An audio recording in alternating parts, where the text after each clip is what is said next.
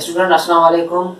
This is our third chapter, interest and annuity. As we have already done two chapters, so this is our third chapter from Mathematics of Finance. So in this chapter we will cover interest and annuity. In interest we will cover simple interest, compound interest, and effective annual interest. So first of all, we have to understand the simple interest. In simple interest, we have to understand 3 to 5 basic terms.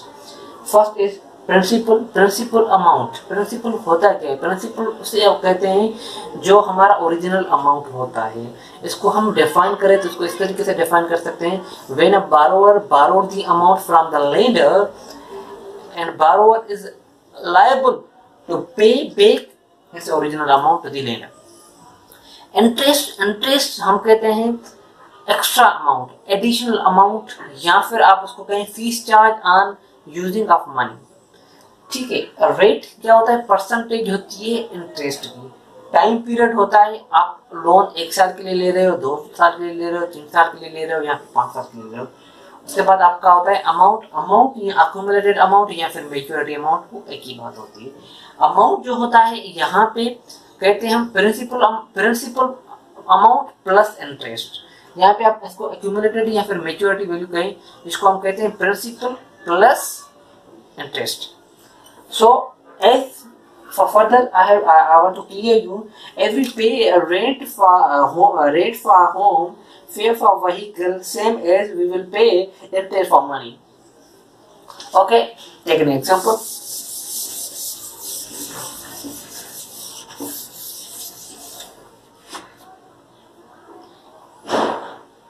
Let's suppose I have need some money, so today I want to borrow some money, and this is time period example, and this is you and this is me. You gave me, let's suppose 10,000. You gave me 10,000 at the end of 1 year. At the end of one year, मैं आपको 11,000 वापस कर रहा हूँ। ठीक है। तो जो आपने 10,000 दिए उसके बदले में मैंने आपको 11,000 वापस किए। तो जो 1,000 है आपका, ठीक है, जो 1,000 रहता है उसको कहते हैं एडिशनल अमाउंट या फिर इंटरेस्ट। इसको कहते हैं इंटरेस्ट, क्योंकि हम फीस पे करें किसके बदले में? जो हमने अमाउंट लिया, लेंडर से जो अमाउंट लिया उसके बदले हम उसको इंटरेस्ट पे करें। मतलब उनके पैसों पे जो हमने अर्न किया उसके बदले उसको देखने पे फीस तो देंगे।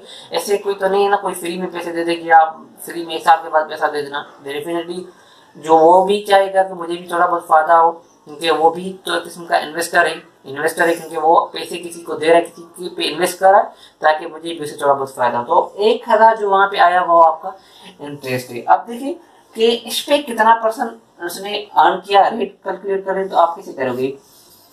1,000 डिवाइडेड बाय 10,000, तो यहाँ पे क्या होगा? 1/10, 0.1 अगर इसको परसेंटेज में करोगे तो मल्टीप्लाई बाय 100, तो ये आपका बन जाएगा 10%। तो यहाँ पे क्या हुआ कि 10% आपको क्या मिला? इंटरेस्ट मिला। ठीक है। तो यहाँ पे हम इसको मजीद समझते हैं।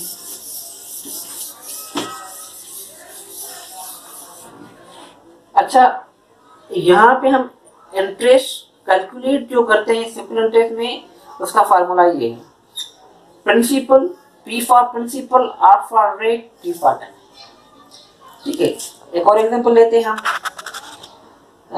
चलो वही एग्जांपल ले लेते हैं। हमने 10,000 प्रिंसिपल रखा था, रेट था 10%, 0.1। ठीक है। 10% 10 डिवाइडेड बाय 100 कर लें, 0.1 कर लें, सब टू यू। टाइम पीरियड हमने 1 साल का रखा था, जब इसकी कैलकुलेशन करेंगे तो आपको 1,000 मिल जाएगा।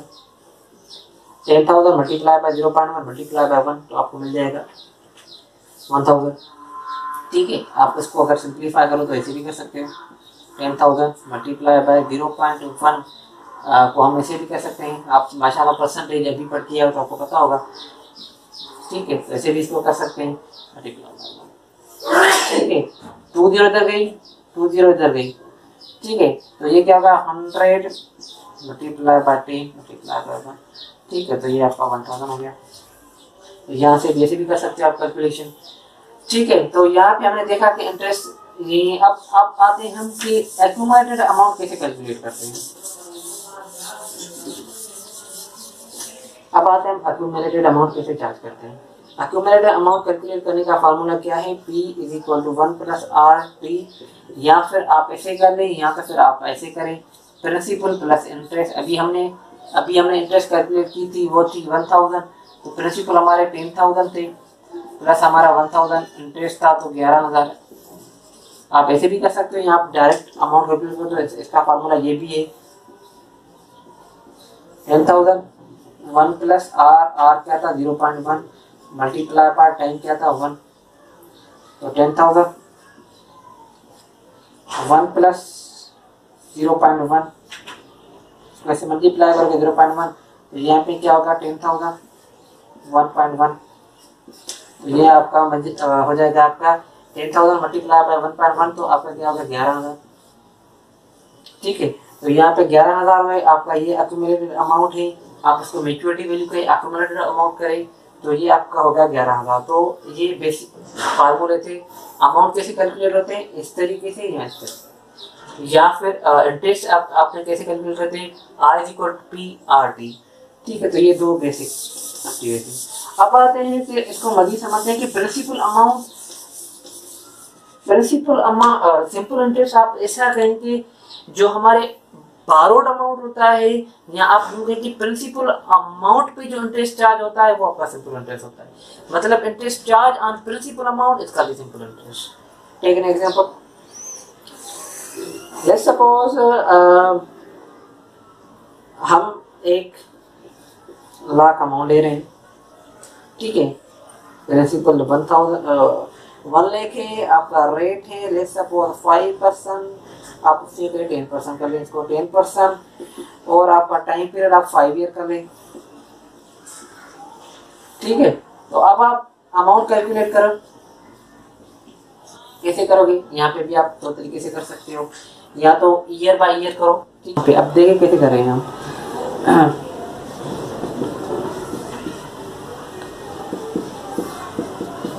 ईयर बाय ईयर चलते हैं, ठीक है। 1 लाख 1 + 0.1 मल्टीप्लाई बाय 5, ठीक है।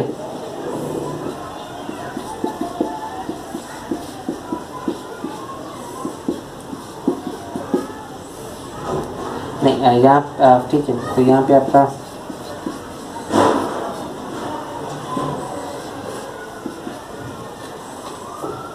आप क्या होगा 1,50,000। 5 साल के एंड पे हमें जो पे करना होगा वो 1,50,000। अब आते हैं कि क्या वाकई 1,50,000 होगा। अब देखिए ईयर बाय ईयर, यहाँ पे हमको लिखता हूँ ईयर बाय ईयर, ठीक है। आपका प्रिंसिपल अमाउंट सेम रहेगा, ये याद कर लें कि सिंपल इंटरेस्ट में प्रिंसिपल अमाउंट सेम रहता है, ठीक है, क्योंकि interest charge on principal amount हम इसे कहते हैं सिंपल इंटरेस्ट। अब देखते हैं प्रिंसिपल, आप फार्मूला आप लिखते हैं 1 + RT। प्रिंसिपल अमाउंट क्या था आपका 1 लाख, 1 + R आपका 0.1 और टाइम पीरियड आपका 1। तो यहाँ पे आपका क्या होगा 1 लाख 1 + 1, तो यहाँ पे 1,10,000, ठीक है। यहाँ पे आपका 1,10,000 हो गया, ठीक है। ये 1 साल के लिए आप सेम यहाँ पे टाइम पीरियड सिर्फ चेंज करोगा दूसरे, ठीक है। ये आप यहाँ पे लिख देता हूँ 1। यहाँ पे आप दूसरे के कैलकुलेट करेंगे तो सेम होगा, सिर्फ वही करेंगे आप 1000 के 1 + 0.1 मल्टीप्लाई बाय 2, तो करेंगे तो आपको 1,20,000 मिलेंगे। इसको मल्टीप्लाई करोगे तो आपको 1,20,000 मिलेगा, ठीक है।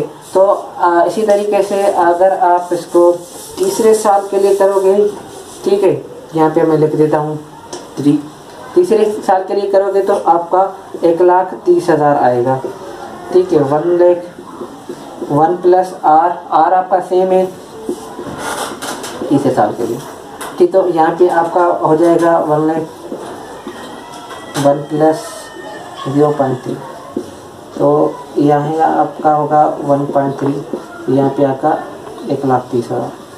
ठीक है, इसी तरीके से आप चौथे साल के लिए करोगे तो आपको 1,40,000 मिलेंगे। इसी तरीके से आप 5वें साल के लिए करोगे तो आपको मिलेगा 1,50,000।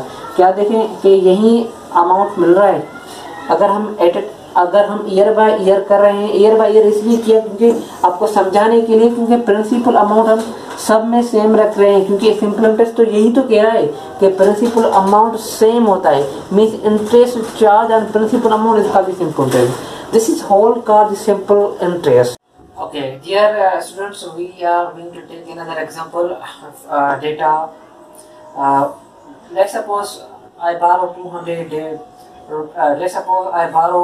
$200, ठीक है, और आपका रेट उस पर चार्ज हो रहा है 5% और टाइम है उसके 4 साल, और हमें कैलकुलेट करना है कि हमारे एक्यूमुलेटेड या मैच्योरिटी वैल्यू कितना है। तो हम उसके लिए फार्मूला अप्लाई करते हैं, जिसे मैंने आपको थोड़ी देर पहले बताया, P ब्रैकेट 1 + RT। तो जैसे हमने कैलकुलेट किया, P फॉर हमारे $200 है, ठीक है, और आपके जो रेट है 5% है, टाइम पर 4 साल है, ठीक है। यहाँ पे आप ये चीज़ हमेशा याद करें, जो रेट होता है आप समटाइम्स हमें सेमी एनुअल भी कहा जाता है, समटाइम्स हमें क्वार्टरली भी कहा जाता है, समटाइम्स हमें मंथली भी कहा जाता है। तो आप ये चीज़ हमेशा ध्यान में रखें। ये चीज़ हम कंपाउंडिंग के आगे जाके प्रॉब्लम्स करेंगे। ये चीज़ आप ध्यान में रखें कि अगर हमें सेमी एनुअली करें तो हमें किस तरीके से कैलकुलेशन करनी है, अगर हमें मंथली करें तो किस तरीके से कैलकुलेशन करें। लेकिन यहाँ पे मैंने नहीं लिखा है, ठीक है, यहाँ पे हमारे एनम है। एनम से मुराद है कि हम एनुअली कर रहे हैं, मतलब साल में हमें एक दफ़ा इंटरेस्ट मिलता है, ठीक है, और टाइम पर रहे 4 साल। हमें एक्यूमुलेटेड वैल्यू कैलकुलेट करना है, विच मीन्स हमें प्रिंसिपल और प्रिंसिपल पे हमें जो इंटरेस्ट कैलकुलेट करना है, और प्रिंसिपल और इंटरेस्ट दोनों मिला के हमें कितना पेमेंट पे करना पड़ेगा। तो जैसे ये फार्मूला हमने लिखा है, उसमें से हमने देखा कि जो आंसर मिल रहा है $240 हमें मिल रहा है किस पे, 200 पे। अगर मैं $200 बारो कर रहा हूँ तो 240 मैं पे करूँगा 4 साल की एंड पे, ठीक है। और इसी तरीके से अगर हम देखें कि 240 में से हमारा इंटरेस्ट कितना है तो कैसे करेंगे। फार्मूला इंटरेस्ट का हमने आपको बताया था, यहाँ तो आप I = PRT कर ले, ठीक है, या तो हमने जो फार्मूला लिखा था P + I, ठीक है, A = P + I, ठीक है। अगर हम इसको इधर लेके आएंगे तो A - P = I आ जाएगा। इसी तरीके से मैंने ये किया है आपका A - P, ठीक है। एक्यूमुलेटेड अमाउंट आपका क्या है 240, P क्या है आपका $200, ठीक है। तो 40 जो हमें मिला वो क्या मिला, इंटरेस्ट मिला, ठीक है। इसी तरीके से इसको हमने फर्दर फार्मूले की तरफ भी किया है, PRT की तरफ से देखा आप सेम आंसर आ रहा है। तो ये आपका एक एग्जांपल था, ठीक है, किस तरीके से हमने एक डेटा में से एक्यूमुलेटेड अमाउंट अलग निकाला, उसके साथ इंटरेस्ट अलग निकाली और प्रिंसिपल अमाउंट देखा। तो ये चीज़ें हमें समझनी होती हैं लोन के प्रॉब्लम्स में, और सिंपल इंटरेस्ट के प्रॉब्लम्स में ये चीज़ समझनी होती है कि इंटरेस्ट कितना पे कर रहे हैं, और उस पर जो क्या कहते हैं कितना इंटरेस्ट परसेंट कितना पे कर रहे हैं। अब आप आगे जाके जब इन्वेस्टमेंट करेंगे तो ये बड़ी इंपॉर्टेंट चीज़ें होती हैं कि आपको पता होगा कि मैं इंटरेस्ट कितना पे कर रहा हूँ। ऐसा तो नहीं कि आप ज़्यादा इंटरेस्ट पे करो तो आपके लिए जो है ना वो लोन कॉस्टली पड़ जाए। तो ये चीज़ आप समझनी होती है आपको, ठीक है। एक और डेटा हमने लिया है, जो इसमें हम क्या करें, आय कैलकुलेट कर रहे हैं। यहाँ पे मैं 1000 जो है ना लोन ले रहा हूँ, रेट इसके 6% और 3 ईयर से सेम इंटरेस्ट के फार्मूले के तहत कैलकुलेट करेंगे 1000 × 0.03 × 3 ईयर्स। तो आप देखें यहाँ पे भी आपका जो है एनम है, एनुअली है, ठीक है। तो यहाँ पे आपका इंटरेस्ट होगा वो 180 होगा। तो यहाँ पे आप चीज़ें जहन में रख लें। और उसके साथ एक और चीज़ जो मैं आपको बताना इम्पोर्टेंट समझता हूँ, अच्छा ये चीज याद कर लें, जो लेंडर होता है उसके लिए इंटरेस्ट इनकम होती है, जो बारोवर होता है इंटरेस्ट उसके लिए एक्सपेंस होता है, ठीक है। तो ये याद कर लें। जब आप अकाउंटिंग जिसने पढ़ी है तो उसको अच्छी तरीके से पता होगा, जिसने नहीं पढ़ी तो आगे जाके वो पढ़ेगा। तो जब उनकी इनकम स्टेटमेंट बनती है तो इंटरेस्ट वहाँ पे एज एक्सपेंस रिकॉर्ड होता है, ठीक है। तो जो बारोवर होता है उनके लिए इंटरेस्ट एक्सपेंस होता है, और जो लेंडर होता है जो लोन देता है ठीक है, उसके लिए इंटरेस्ट होता है वो इनकम होता है। जैसे आज यहाँ पे बैंकिंग सेक्टर में होता है, अगर मैं बैंक से लोन ले रहा हूँ और बैंक मुझसे इंटरेस्ट ले रहा है तो वो उनकी इनकम हुई, ठीक है, मेरे लिए तो एक्सपेंस हुआ। Student, this is another example. In this example we will calculate interest rate, how interest rate can be calculated. So in the simple interest, so let's suppose our principal amount is 625 and accumulated amount is 650. Accumulated amount is means principal plus interest is our 650 and time 1.1/2 year, which means 6 months and our rate हमें calculate करना है। So this is formula, ये आप formula याद कर लें, यही formula simple interest में यूज़ होगा, ये याद कर लें आप। अच्छा, एक और चीज़ मैं आपको बता दूं, प्रिंसिपल अमाउंट को हम प्रेजेंट वैल्यू भी कहते हैं, प्रेजेंट अमाउंट भी कहते हैं, ये याद कर लें आप। कंफ्यूज नहीं कि प्रिंसिपल या प्रेजेंट एक ही बात है, प्रिंसिपल को हम प्रेजेंट अमाउंट भी कहते हैं, ठीक है। अब देखते हैं कि हमारा जो अक्यूमुलेटेड वैल्यू है 650 है और प्रिंसिपल हमारा 625 है और 1 प्लस फर फार्मूले का है, रेट हमें कैलकुलेट करना है और हमारा जो टाइम पीरियड है 1/2 है। तो 1/2 मीन्स 0.5 कर सकते हैं इसको, और आपका 1 फार्मूले का और ये सेम, ठीक है। अब हम अगर मैथमेटिकल रूल देखें कि हम अगर इसको ब्रैकेट की उस साइड पे लेके जाएंगे तो ये माइनस में हो जाएगा, 650 माइनस 625 इक्वल टू, ठीक है, असल ये ब्रैकेट हमें ख़त्म करनी है। तो ब्रैकेट ख़त्म करने से पहले हम ये 625 इस कंप्लीट के साथ, इस सब के साथ मल्टीप्लाई है, तो हम इस सब के साथ 625 को इनके साथ मल्टीप्लाई करेंगे। 625 मल्टीप्लाई बाय 1 तो हमारा 625 होगा, 625 मल्टीप्लाई बाय 0.5 तो हमारा 312.5 आ जाएगा, ठीक है। तो यहाँ पे अगर 625 ब्रैकेट किस साइड पे आ जाएगा तो वो माइनस में हो जाएगा, 650 माइनस 625 इक्वल टू 312.5। तो 650 में से 625 गए तो 25 रह गए, ठीक है, और 312.5 आर, हमें आर कैलकुलेट करना है। तो ठीक है, अगर ये आर के साथ जो 312.5 है मल्टीप्लाई है, अगर ब्रेक इक्वल की उस साइड पे आएगा तो डिवीजन आ जाएगा, ये भी मैथमेटिकल रूल है, ठीक है। तो are equal to 25 divided by 312.5, तो आर आपका बन जाएगा 0.08। अगर इसको परसेंटेज में निकालोगे तो मल्टीप्लाई करोगे 100 तो आर आ जाएगा 8, which is called 8 required rate. जो रिक्वायर्ड रेट ऑफ रिटर्न होगा वो 8 होगा, 8% होगा। तो यहाँ पे हम आर इस तरीके से भी कैलकुलेट कर सकते हैं। यहाँ पे हम समझने की कोशिश करते हैं कि सरप्लस और डेफिसिट क्या होता है।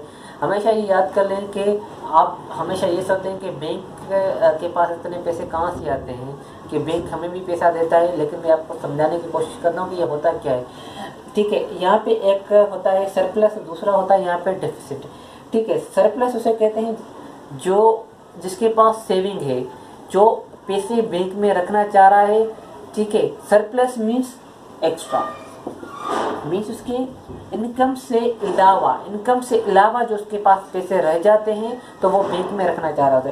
एक्स्ट्रा मीन्स एक्सपेंस निकाल के जो पैसे बचे, मीन्स सेविंग, आप उसको कहेंगे सेविंग भी कह सकते हैं, ठीक है।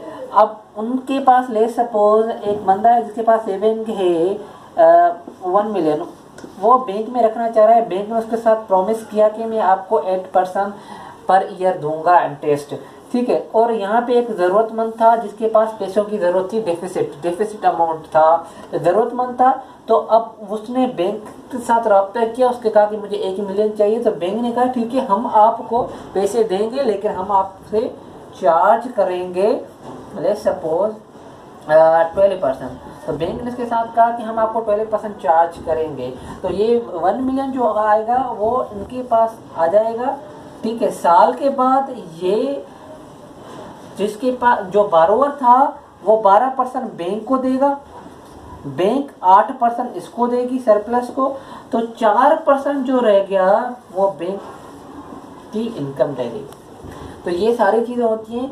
तो जो सरप्लस होता है उसके पास सेविंग्स होती है, एक्स्ट्रा मनी होता है। जो डेफिसिट होता है उसको पैसे की ज़रूरत होती है। यहाँ पे आप यूँ समझिए कि एक बारोवर है और यहाँ पे एक लेंडर है, ठीक है। यहाँ पे अगर यहाँ पे इस कंडीशन में देखेंगे तो बैंक जो होगा वो इंटरेस्ट जो बैंक के लिए होगा इस पे पर्सपेक्टिव में वो होगा इसके लिए एक्सपेंस, लेकिन इस पर्सपेक्टिव में बैंक के लिए जो इंटरेस्ट होगा वो इनकम होगी। तो ये था ओवरऑल जो चीज़ें हो रही होती हैं जो बैंकिंग सेक्टर में, या आप यूँ कहें कि सरप्लस और डिफिसिट में या बारोवर लेडर में, तो ये किस तरीके से चीज़ें हो रही होती हैं। That's all students.